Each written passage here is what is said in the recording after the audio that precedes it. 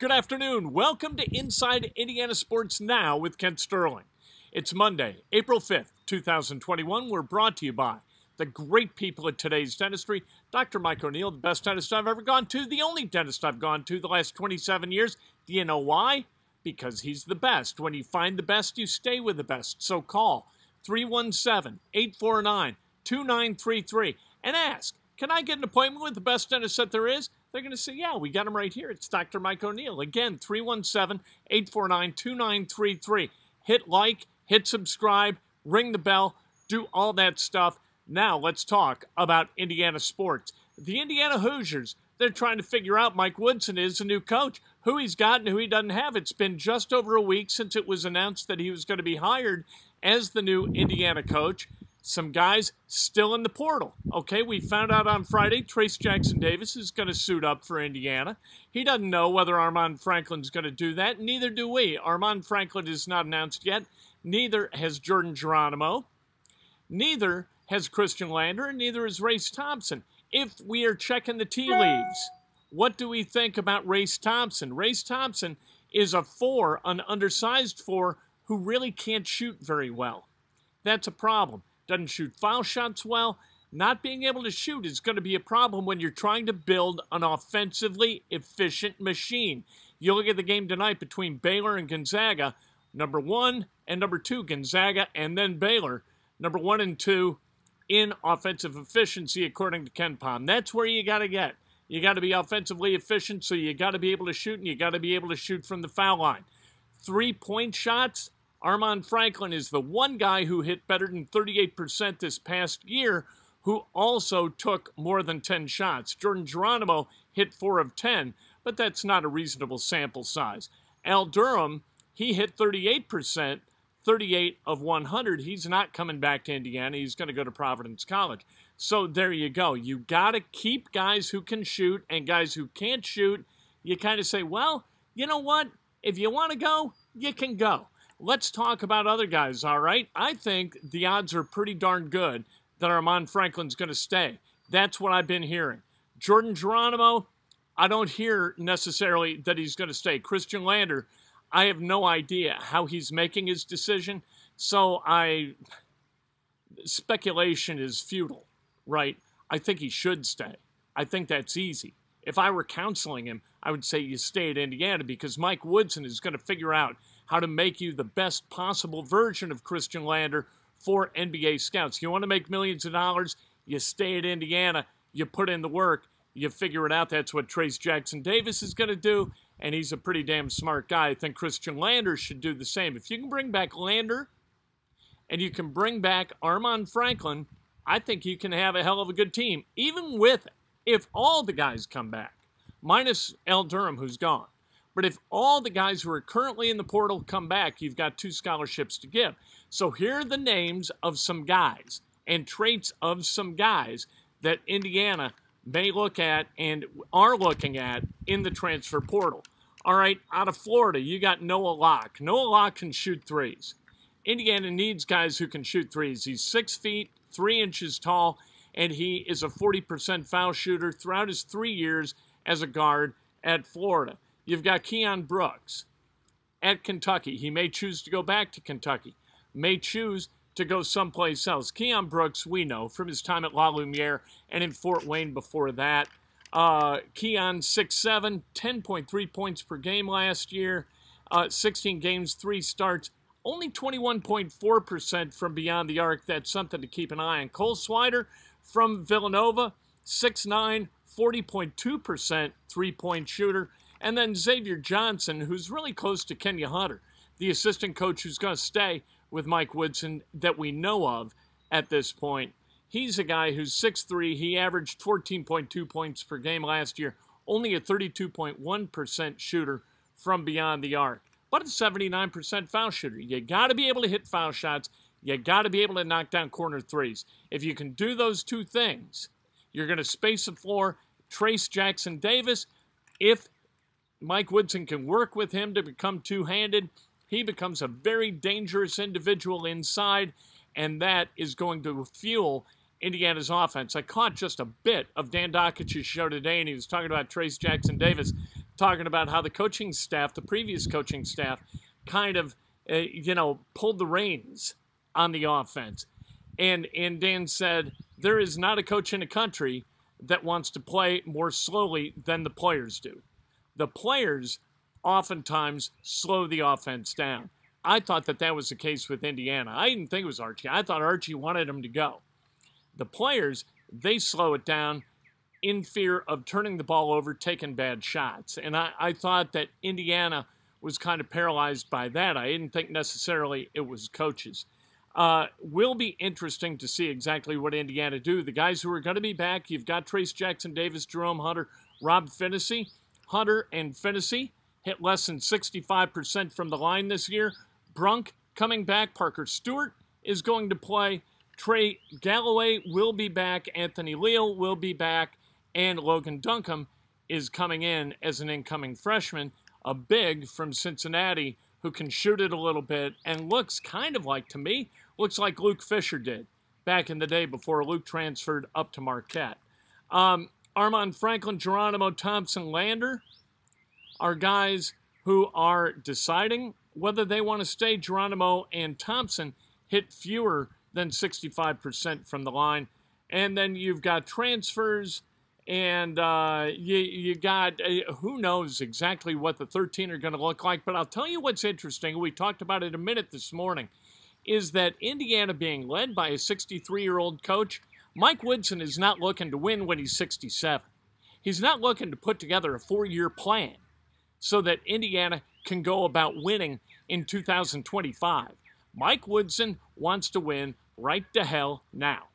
And that's what Mike Woodson is going to try to put together as a head coach at Indiana, a team that can win now. That sense of urgency is going to be a big deal for the Hoosiers. Let's talk about the Colts, shall we? We got the championship game tonight, but I mean, what the hell? We're going to talk about that. How nauseating is it to see the two teams who are the two best in college basketball make it to the championship game and blah, blah, blah? Drives me nuts. I'm going to watch. I'm going to watch. You're going to watch. Gonzaga's a 4.5-point favorite. I think Gonzaga had their bad game against UCLA. I think they come out tonight and they put away Baylor. I think that Baylor, 41% three-point shooting team 41%, all right? As a team, not their best three-point shooter hitting 41%. As a team, they're hitting 41%. I think it's going to be tough with the spotlight as hot as it is tonight at Lucas Oil Stadium for Baylor to stroke it at that level from beyond the arc.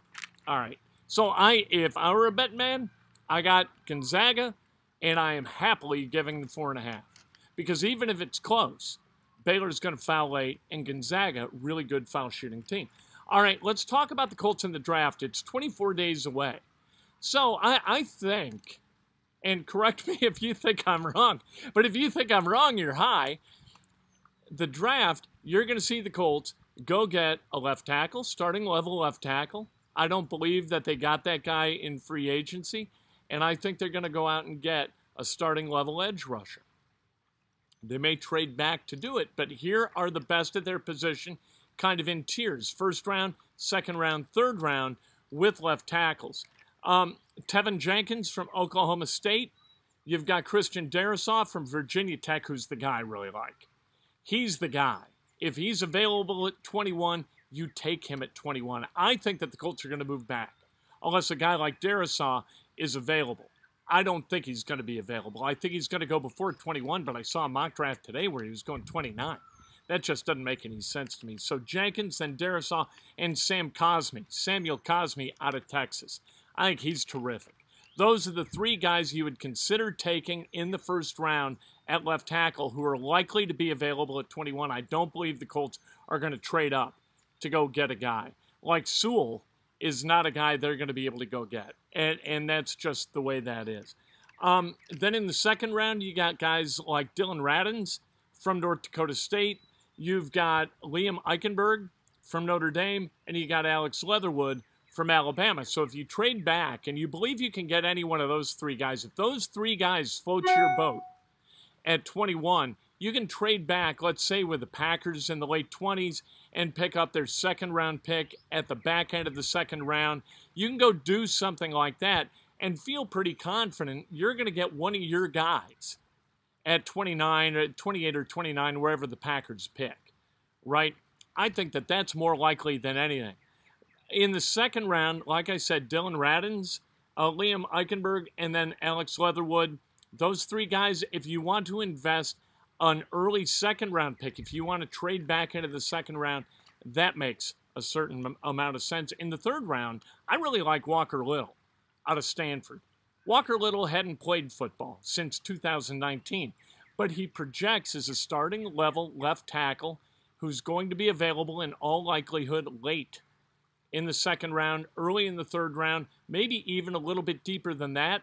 I think he's going to wind up starting. So if you can trade back and you can get value, right, another pick, and you wind up with Walker Little, I don't think that's a terrible thing. So if you see the Colts stick at 21, get a starting level cornerback at 21 or a wide receiver, don't freak, don't have some kind of apoplexy. It's going to be okay. Trust Chris Ballard. He's going to get his starting left tackle. It just depends on where in the draft he chooses to invest that pick. At edge is a little bit trickier, right? Because edge, those traits are abundantly clear on tape. Who you want, who you can get, all right? Kwity Paye out of Michigan, you got some people in mock drafts having him going 4th to the Falcons. You got some people who have him dropping all the way to the Colts at 21. Kwity Paye is an athletic guy. He's a little bit choppy. He's not got the long strides, but he projects as a dynamic player on the edge. He's not my guy, though. Jason Owe is my guy out of Penn State. I think he's going to be really good. He acts like a Colt. He's got the physical characteristics of a dynamic edge rusher. I think that we saw him play against Indiana, and he looked great. He didn't have a single sack this past season, but still, without a sack, Big Ten coaches, they voted him first team All-Big Ten. That tells you something about Jason Owe. You've got Carlos Basham. I'm not a huge Carlos Basham guy. He's from Wake Forest. Jalen Phillips from Miami had to retire from football because of injuries, but he's got the full physical package. Greg Russo from Miami, not a tremendous fan of Russo, but he's an athletic freak. He's a former wide receiver who put on weight, and as a result, now he's an edge rush guy. Going to take time for him to develop into a starting level edge rush guy. But in 2019, he had 15.5 sacks, right? He opted out this past year, but 15.5 sacks, no matter where it came from on the line. He was doing a lot of stunting. He came through the O gap a whole bunch. And so scouts, they say, hey, tap the brakes a little bit. That's not going to happen in the NFL. Tremendous athlete. Maybe you can coach him up. If you get him in the second round, he might be a guy to target. In the second round, Joe Tryon from Washington. You've got Ronnie Perkins from Oklahoma. You've got Joseph Asai from Texas, who's really, really good. I like Asai. Maybe you go Texas with Cosme and Osai. I don't know. But you have got to go. How about Azeez Ojulari from Georgia? His name popped into my head. All those guys have a variety of assets and some debits to their in their resume. It's up to Chris Ballard to figure out which to trust. He's got to get an edge rush guy. He's got to get a left tackle. I think those are the guys he's going to look at, and he's going to assess where he thinks they're going to be selected, where they project to be selected, and he's going to make his moves in the draft based upon who he covets and where he thinks they will fall, much like he did last year and in previous years in the draft, where he's going to make deals, he's going to wind up with the people that he wants, and we're going to see whether he was right or not, and he's going to try to build more draft inventory for 2022 and 2023. It's going to be a fascinating 24 days. I can't wait to see what happens in the first round. We'll talk about it tomorrow morning. Breakfast with Kent, bright and early. Remember to subscribe, for goodness sake. Talk to you at 8 o'clock, Facebook Live, and immediately thereafter on YouTube and in all other services, brought to you by the great people at Today's Dentistry.